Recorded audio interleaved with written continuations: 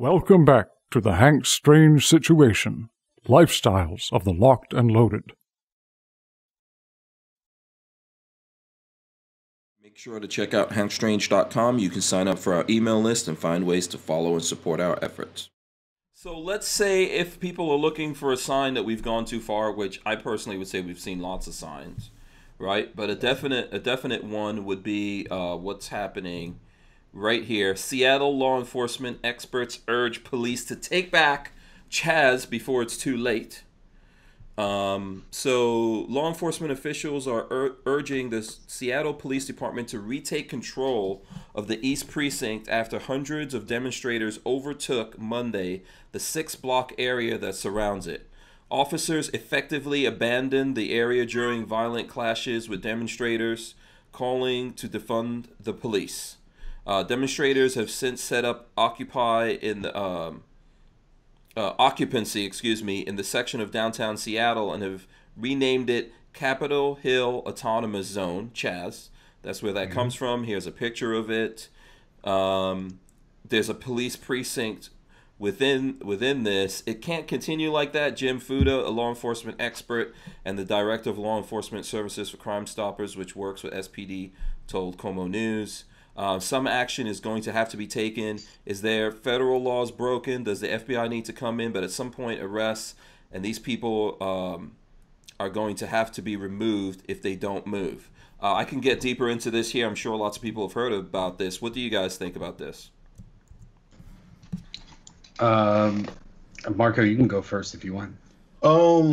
I kind of walked away the whole time Hank was talking. Oh, okay. I'll pick it up and then you can pick it up after me. Oh, you're drinking, of course. That's what. So, well, Seattle has a long history. In Portland, they tried to set up their little own autonomous zone too right after this, but that one kind of failed. So Seattle is kind of like a failed city, if you know a lot about it, because their city council is extremely far left. So this is extreme far left fighting against even further far left. So almost like anarchist left. And I think even one of the city council members is supposedly running a lot of the stuff in the background, kind of let people infiltrate stuff. I know that in their town hall, they had it locked up, but somebody let all the protesters in. They kind of took over town hall and started protesting inside. So they've always kind of had this chaos, and they kind of let it go. So it's this weird thing where, as an American, even the pro Second Amendment person, where you don't want government overreach, your first instinct is, oh, you can't let people take over cities. This is ridiculous. But then at the same time, it's like they're eating themselves alive. Like, they voted for this. They're making all these demands. You know, I don't know if you saw the list of the demands that they made. And it's like, these are the same demands that probably their own politicians support, like all these issues. So I don't know what they're trying to achieve here, at least locally, other than they're having a fun game like, hey, we took over part of the city, check it out, now we can do it and have our fun, like, leftist utopia fun game over here and behave like Antifa. And and it's not a big part of the city, it's a small part of the city relatively. And what's interesting is I see the media is reporting, oh, there's nothing going on here. It's just people like hanging out, dancing in the streets, free food and stuff like that, having a barbecue or something. But I know there are reports of the businesses in the area, because these guys set up their own security, which I think is manned by Antifa. And and so they are making this Antifa security wing nuts, whatever they are. They are making those businesses pay them protection money. You know, there's a precinct inside of this, and these guys can't do anything. They're barricaded up. I mean, even if they decide to do something now, they have to roll through these barricades, roll through that. There's citizens who probably didn't want, this to happen. I'm sure there's people who maybe are down with it, and then the people that have businesses there now, are being strong-armed. What the hell?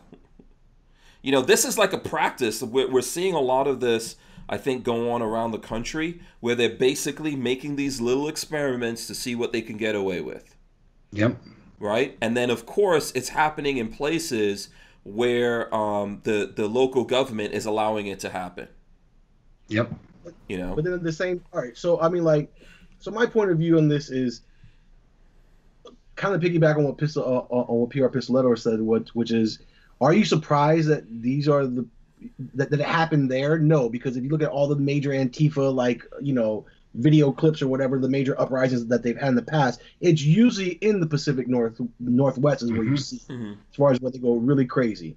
Then you're also talking about like as far as them taking over and them being in like a 4-block radius. Yeah, if they take it over, well, what can you do? You shut off the water probably first, right? But then if you're also talking about Pacific Northwesterners, who's the type of person that could probably live without running water the longest? It's probably a Pacific Northwesterner. These are like really outdoorsy people. You know what I'm saying? But this is basically like terrorists. I know that Guns and Gear put up something about this, right? That I was listening to earlier, myself and Lola. But here, let me run this in. Here you go. The headline here of this picture that you're seeing: a volunteer works security at an entrance to the so-called Capitol Hill Autonomous Zone on June 10th in Seattle. If I go back and play the video here, let me see if I could scrub forward in this video. You actually see these people pushing up the barricades and all that kind of stuff. Okay, I can't get it to play right now. I'll try to get it play while we're talking here. Well, I know they're supposedly within like 2 days. Supposedly there's this guy who's like a local rapper named Roz, who kind of strong-armed everybody, and he and I guess his crew have guns. So they've kind of like taken over de facto leadership. People are like saying that he's a warlord or something. And he even went up to some guys were tagging on one of the buildings, and he's like, "Oh, you can't tag on the building." They're like, "Why? Like, we took over this place." And he's like, "No, the business owner's being nice to us. You can't do that." So it's almost funny because they're anarchists, but then they're trying to protect property rights like the police do. Yeah. So what do you guys think would happen if some pro 2A people did this? Oh my gosh, they'd be demonized right away. They'd be called white supremacists, first of all. That's the first thing that would probably happen. Then even, I think the demand from the media would be so strong to have like an armed response that I don't even know how Trump would respond to it. Because so far, he likes to talk a big game, but he's been pretty like federalist when it comes to a lot of stuff. Like I know people were like, he needs to force these states to get out of lockdowns. I can't really do it if he's being constitutional. Yeah. So he's actually been a lot less strong-armed than people think. He talks like, I'm going to come down with a hammer, but then at the end of the day, they're like, Constitution, you can't really do that. And he's like, well, whatever, man. Yeah. So I actually don't know what he would do, but I definitely know the media and the left would go crazy. So Gorillas and Guns says, and last night they beat up a graffiti artist. That Raz guy said he was the police here now. So basically, inside of America, we're allowing people to just take over territory. We're allowing warlords or whatever you want to call it. We're allowing that to happen. And the government's sitting back for whatever reason. You also have a law for squatter rights. America was built on squatter rights, basically. You really want to get technical. Yeah, but so, I mean, don't you think this is a really dangerous precedent to set here? I think, put like this, and yes, I think it's dangerous, and one, I don't know how it could end simply because, again, what PR Pistolero said, which is, all the stuff that their local government is now for, which is, less police involvement, less violent tactics. You cannot get these people out unless you actually, like, I don't mean storm it like guns a-blazing, but you're going to have to, like, systematically clear those 4 blocks. And you're going to have to put hands on people. And right now, for the police to do that is not a good look. And the longer you wait, the harder it's going to get. So I don't have the right answer. And the right answer, the longer it takes to come, the harder it's going to be for everybody. I believe that. Yeah. And it's almost like some people, including people in our government, are pushing this narrative. They want to see what we could do here. Can we push all of America into a state of emergency? It's weird, right? COVID-19 pushes us into a state of emergency. We shut everything down. And now we have some other stuff being set up when, I mean, I always tell people this. You don't really want any of this. You don't really want this in America. But obviously there's some people that do want this. Yeah. Well, and I said, and you see even some, this is why, I told Joe's been pretty active, throughout all of this. I didn't post for like a week because I was kind of thinking, you know, you had a lot of guys like Kevin Dixie and guys like him that really can articulate what's going on better than I can. So I kind of sat back, but I started looking at the bigger picture of there's just too many things going on. And you know me, I go down the rabbit hole a lot, but there's just too many things going on right now. And there's too many bad actors taking advantage of stuff. And so, you know, the risk here, what's going on with CHAZ too, is you have a lot of people that are giving them money. They're donating them money to keep, you know, if they're paying the utilities and they get enough people that live there to give them water, let them use showers and stuff, they can work there. Now, obviously, it's an urban area, so it's not like they can farm or anything like that. So it's an unsustainable situation. But if the government doesn't like create a roadblock, there's going to be crazy rich leftists that are going to be attracted to this, and they're going to spend their money to supply these people with food after a while, the longer it takes. And you also bring the risk of, I don't want to compare it to like terrorism in the Middle East, but once you started like the war in Iraq, it attracted every jihadist in the area from every country there. So you had guys from every country just like, we can fight Americans, we're going to go there and we're going to do it. So here it might be like, Antifa took over this one place. Now every crazy leftist might be like, this is where we're going to hang out. This is going to be our headquarters from now on. So that's the risk that you run into. With that. I think I've said this before. I'll say it again. This country right now doesn't have any leaders. There's no leaders operating inside of America right now, right? And there's people trying to light a fire. Okay, so obviously we have stuff going on. We have bad things that happen that we all agree on. This is a bad thing to happen.